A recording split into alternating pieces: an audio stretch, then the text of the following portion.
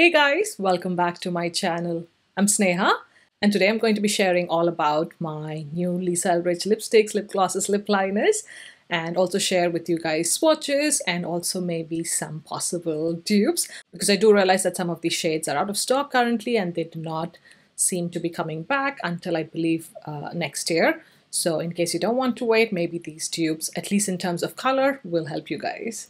So let's get started.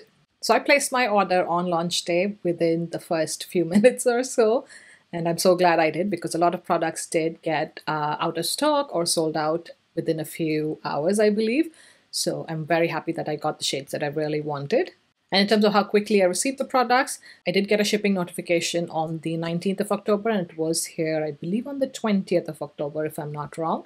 So very quick delivery. Now, I have been a big fan of the Velvet formula since I purchased Velvet Ribbon in 2018. And this is what that looks like. In case you were curious, I have made quite a bit of dent in this.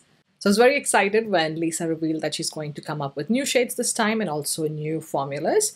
So what I picked up was Velvet Affair, which is what I have on my lips right now. It is the perfect mix of brown with peach and pink undertones, which I feel like it makes it very flattering on various skin tones. This is absolutely stunning, and that's just one swipe that I have on my lips. And as expected, the formula is very consistent with the previous Velvet formulas. And lastly, I picked up the Velvet Blush Kit, which comes with this lovely bag, which I absolutely love. So this is what the pouch looks like, with Lisa's logo engraved on the front. Also on the tab of the zipper, you can see that. Yeah, that's our logo there. Very smooth, beautiful pouch. I really have no complaints. It is velvet, so I feel like it will get dirty at some point, so I'm not going to use it much. I'm going to save it because this is absolutely beautiful and I feel like it's a collector's item almost. So that's that. And in here, I received the Velvet Blush Lipstick.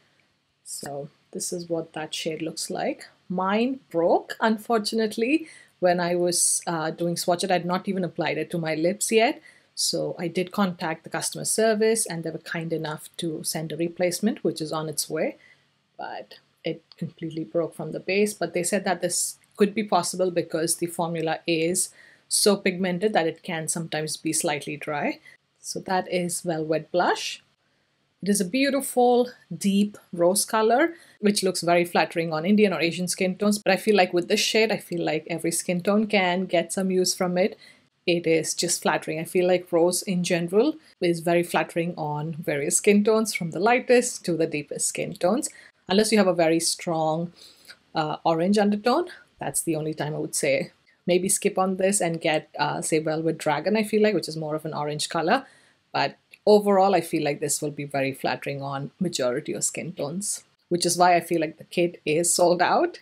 And the kit also came with the blush gloss. This is a beautiful container, beautiful packaging, again with Lisa's logo on the cap. And then in here, you do get a beautiful sized doe foot applicator, which looks like that, which does pick up a decent amount of product, but at least on my lips, I have to dip in twice, once for the bottom lip and once for the top, just because I like for the color to be on my lips. But if you want to apply it more sheer, then just one dip is enough and you can just press your lips together. And lastly, the kit also came with a lip pencil. This is the first time Lisa Eldridge is launching lip pencils, so I was excited to try these out, and they do not disappoint. This is what it looks like up close. The body is quite similar, I would say, to Charlotte Tilbury packaging. So if I were to keep Charlotte Tilbury next to it, you can see that while Charlotte Tilbury is more rose gold, Lisa's is more yellow gold. But I like that they both have the color indicator at the bottom. And Lisa's pencil is definitely longer. That may also be because I have used the Charlotte Tilbury pencil for quite some time. And this is what it looks like inside. I have used it, so it's not sharpened. Now, in terms of the pricing, the Velvet lipsticks retail for £26 here in the UK. And unfortunately, right now, Velvet Affair is out of stock. But Velvet Beauty, in case you were interested, is available to purchase as a single. The gloss retails for £18 here in the UK, and currently Velvet Beauty is out of stock, but there are other shades available if you'd like to purchase, but only as a part of a kit. I think all the glosses are sold out in case you want to purchase them individually. The lip liners are available only as a part of the kit, at least this year. So in case you were interested in this, you do have to purchase a kit of your color choice. Now the kit, including this pouch, retails for £63. And if you were to break down the price of individual products, the bags retail for around £19, I believe. The lip glosses retail for £18. The lipsticks retail for £26. And that brings the price of the lip liner to £1, which was an absolute steal. And if you still can, I would highly encourage getting a lip kit, especially if there is a shade that you really love. It is worth getting the kit. As far as the packaging is concerned, it is absolutely stellar, which is what you would come to expect from Lisa Eldridge. I really have no complaints. Everything from the pouch, to the lipstick, to the lip gloss, to the lip pencil, everything is perfection. Now coming to the texture of the formula. Now as far as the Velvet Lipstick formula is concerned, you probably are familiar with the finish and the texture of the lipstick just because it's been around for at least 2 years, I believe.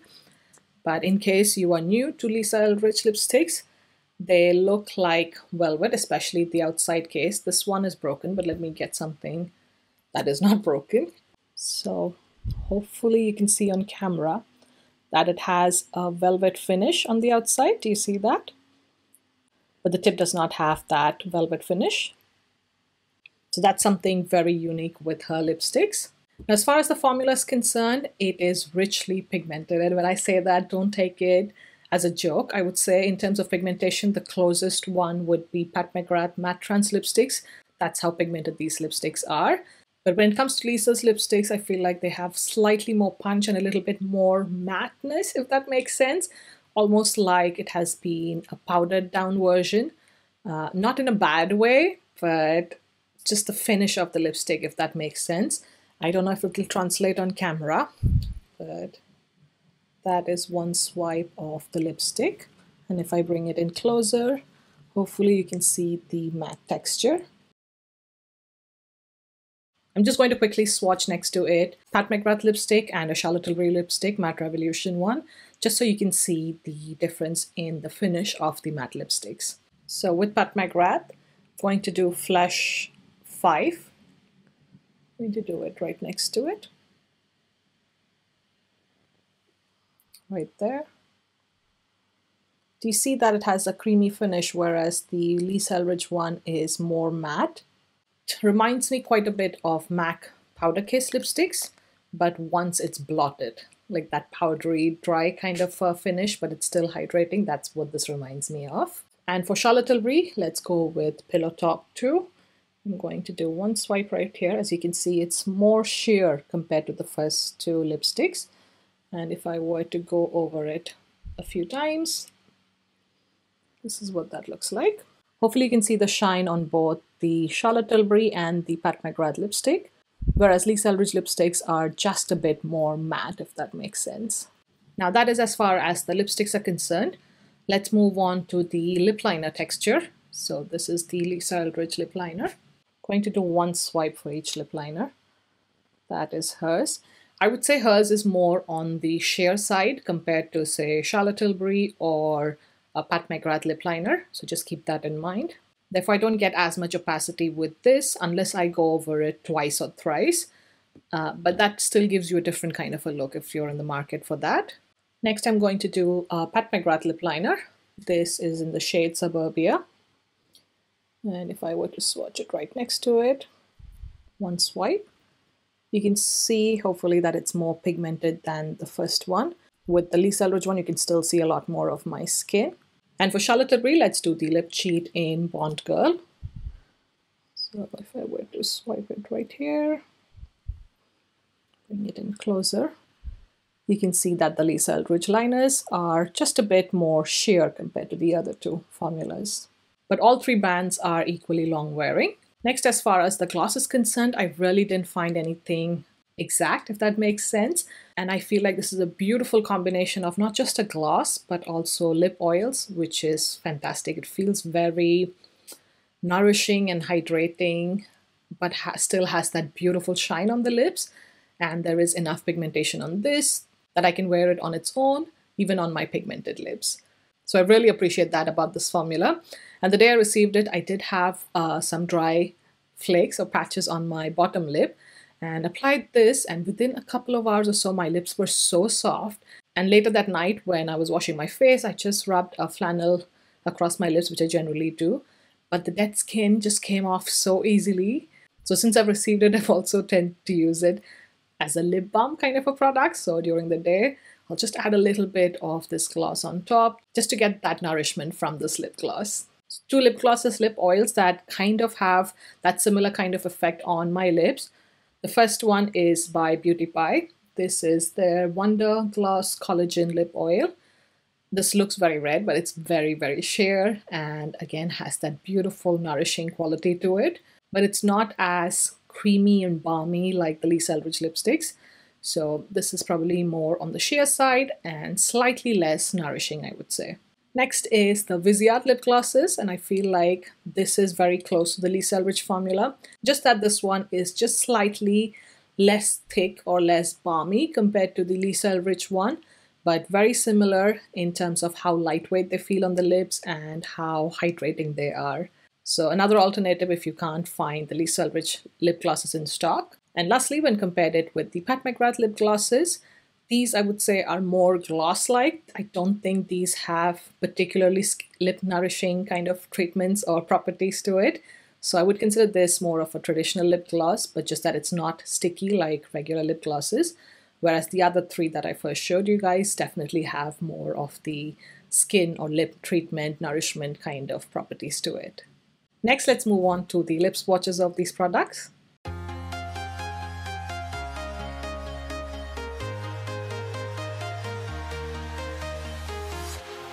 Walking alone, the streets are empty.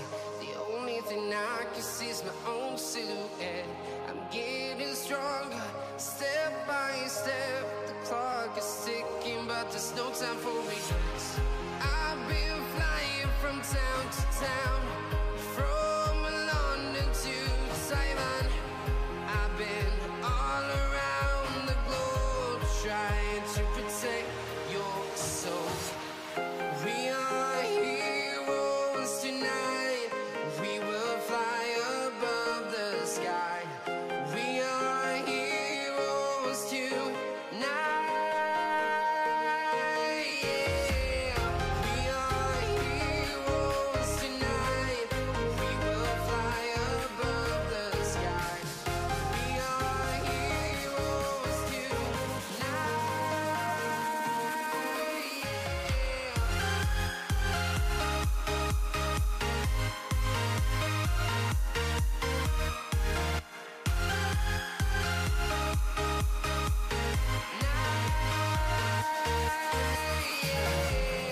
Feel like a dynamite, ready to explode right up in the sky.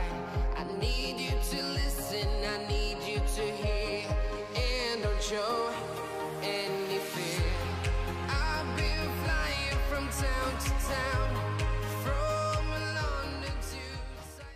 Now let's talk about some dupes. Now these are not dupes in terms of the formula, if that makes sense. The velvet lipstick formulas are quite unique in my opinion, and therefore it's not a dupe for the formula, but more so a dupe for the shade, if that makes sense. So first, when it comes to the Velvet Affair lipstick, just going to do a swipe right here.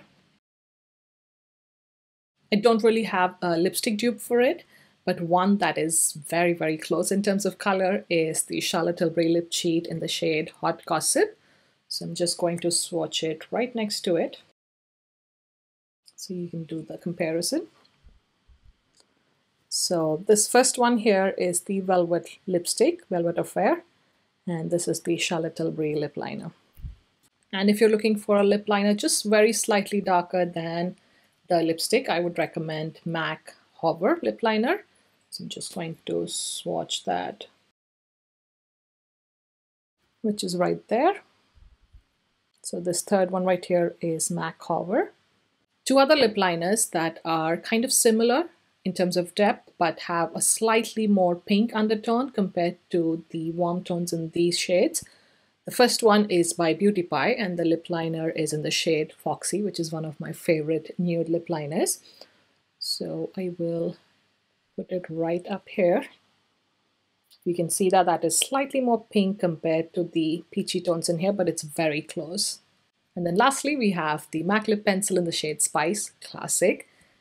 Again, this one is just slightly, ever so slightly more pink compared to the new Lisa Eldridge lipsticks. So that right there is Spice, followed by Foxy by Beauty Pie.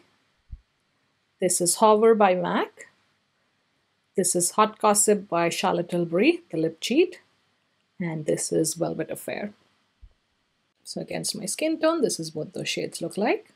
Two lipsticks that are kind of similar are MAC Taupe and MAC Persistence. I'm just going to swatch those.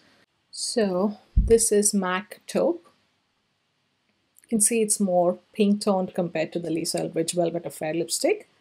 And this one is Persistence, which is slightly more warm toned and slightly more brown or deeper than the Velvet Affair shade. But if you have those lipsticks, you can see how much of a variance there is. So those are all the similar shades that I found in my collection for Velvet Affair. Next, let's move on to Velvet Blush. Now, Velvet Blush, this one is broken, so I'm just going to swatch it right here. Here you go, that's at the bottom. Now again, I didn't find a lipstick that's very close to this, but a lip liner that is very close is Charlotte Tilbury Lip Cheat in Bond Girl. So I'm just going to swatch it right next to it. So there you go. The bottom one is Velvet Blush. The second one right here is Bond Girl by Charlotte Tilbury. And the two lipsticks, again, one is Bond Girl, but because the texture is more creamy and slightly less pigmented, the shade looks slightly different. Again, I'm out of this. I'm just taking some with my spatula. I feel like the lipstick is just a bit more pink or plum in tone compared to the other two. You can see that. That is Bond Girl. And the other lipstick that I found was similar is Kat Von D Lolita lipstick.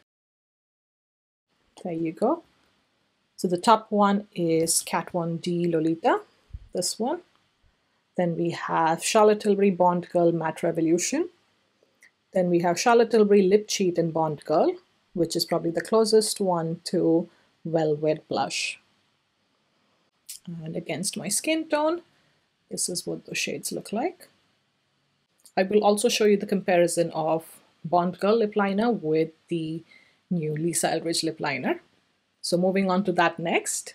Okay, starting with the Lisa Eldridge lip liner, I'm doing one swipe, and then on top of that, I'll do a heavier swatch. So this is the light swatch. And then on top of that, I'm going to do a deeper swatch. So you can see the variation you can get with the same lip liner. Right next to it, I'm going to swatch some shades that I feel are close to it. The first one is the Lip Cheat in Bond Girl. So that's the third one.